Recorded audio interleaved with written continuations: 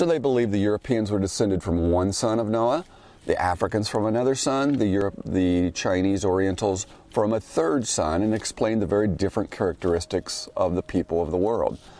But off comes Columbus, bringing these people from North America, and they don't look like Europeans, they don't look like Africans, and they don't look like Orientals.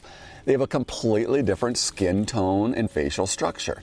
For years, a debate raged, are these people even human beings?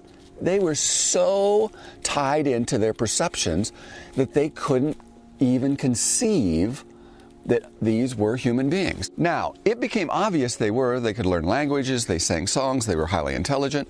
So the church, who was the intellectual leaders of the day, had to figure out, what are we going to do with this? Now, they didn't understand modern genetics. They didn't understand that a wide variety of people could come out of a single set of parents, and their children can look very, very different. And there's no problem at all explaining North Americans as having been one of the sons of Noah. But they didn't understand this. So what they did was make a tiny little change in Scripture, what they thought was a tiny change. They ignored what it actually said about a world-covering flood. The change they made was to start teaching that the flood talked about in the Bible was not a global worldwide flood, but a little local event. And these people from North America simply didn't live in the area where the flood happened, and that's why they look so different. Here are more videos to watch if you found this one interesting.